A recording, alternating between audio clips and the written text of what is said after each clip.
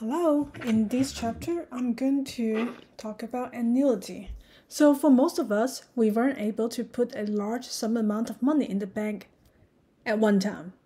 Instead, we save for the future by depositing a smaller amount of money from each paycheck into the bank.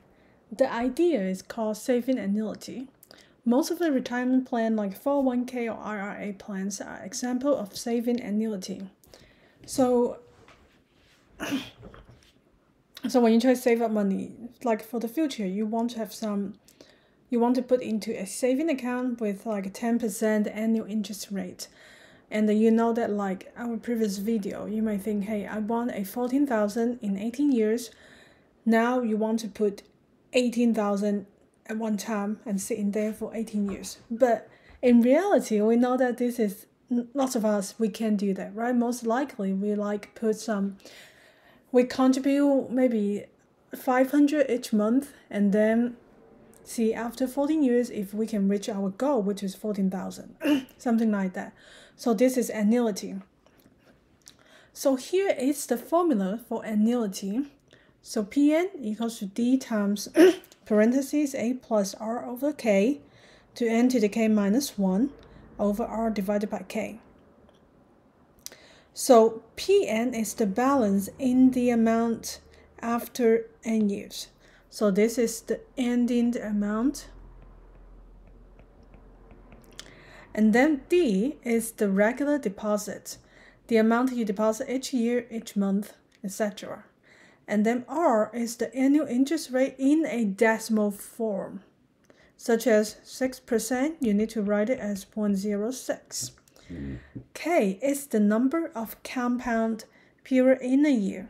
So we talked about that. So which is if you compound quarterly, K is equal to 4. If you compound daily, you're going to compound it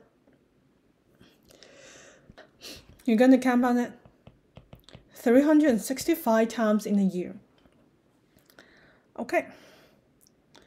So now let's try to do it. So what's the difference annuity versus compound interest? So let's review what is compound interest. So compound interest, we have the formula of P sub 0 times A plus R over K over N plus K.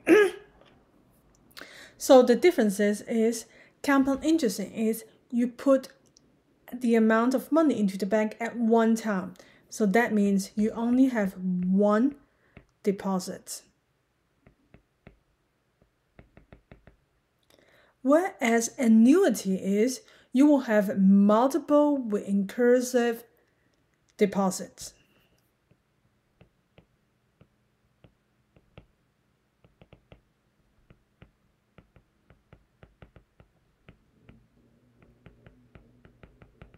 So for this simple model, I know that in reality, in real life, you may deposit 100 this month and 200 next month.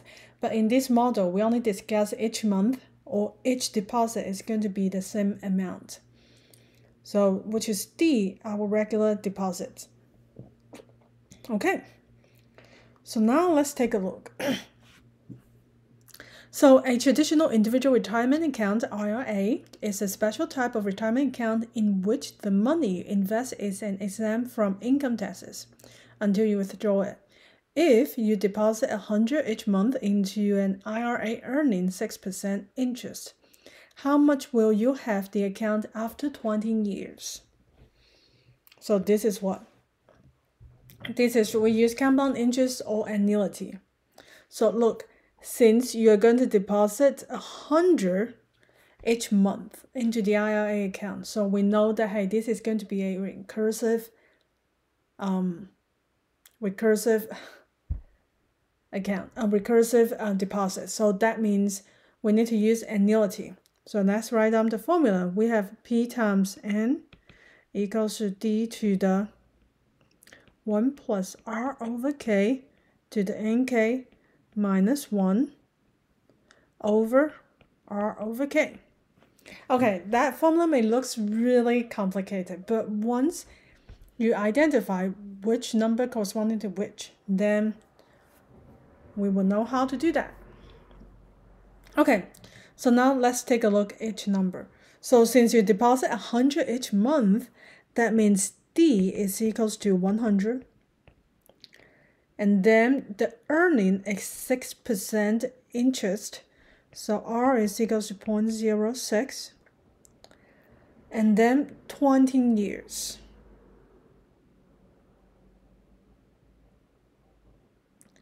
20 years, that means N, the time is 20. Okay, now it's K.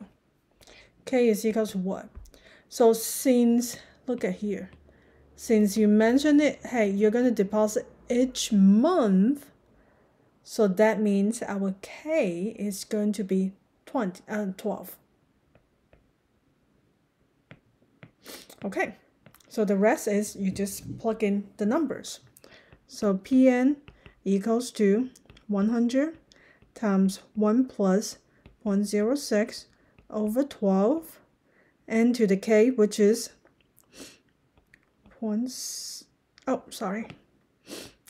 N is equals to 20 times K, 12, minus 1 parentheses over 0.06 over 12. Okay, how we're going to do this? So remember the order of pandas. You always do in whatever inside the parentheses and then exponent, right?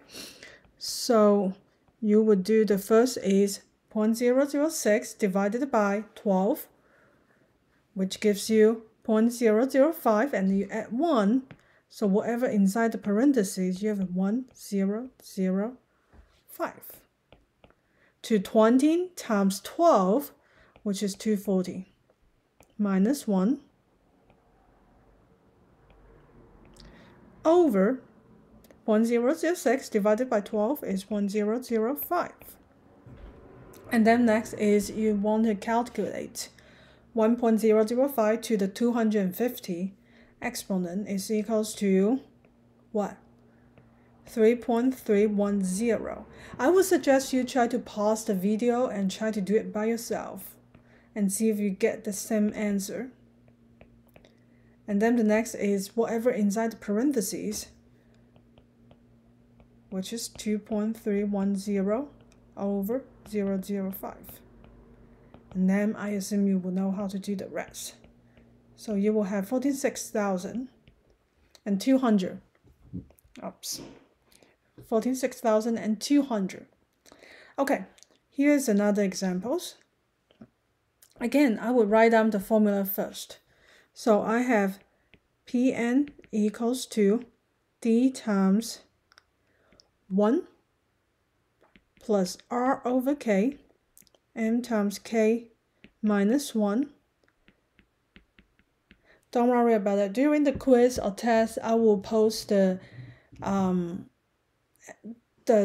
formulas online, so you don't really need to memorize it. But if you can memorize it, that would be great. Okay, you want to have 20,000 in your account. So that means 20,000 is the ending amount that you want. So you want Pn equals to 20,000. And then when you retire in 13 years, so that means N equals to 30. Your retirement account earns 8% interest rate. So that means R is equal to 0.08. How much do you need to deposit each month to meet the retirement goal? Okay, since it's deposit each month, so that means our K equals to 12. And we're trying to find D. D is unknown. Not hard, we just need to substitute all of the numbers in it, and then we will be able to do that. And then solve for D. 20,000 equals to D 1 plus 0.08 over 12 to 12 times 30 minus 1 over 0.08 over 12. Now, let's do it. So again, you calculate whatever inside the parentheses first. So you have a 1.006 667 to 360 power minus 1 over 0.00667.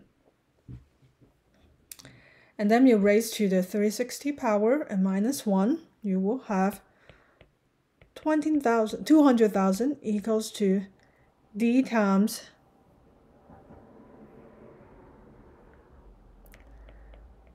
149.57. And then we divide it on 1,491.57 on both sides. Then you will get D equals to 113.09. Again, your final answer should round to the nearest penny. So, okay, so I'm going to recap the difference between annuity and the compound interest. When should you use compound interest? Compound interest is when you have one deposit. Annuity is more like when you have multiple, repeatedly recursive deposits. Okay, that's it for today. Let me know if you have other questions.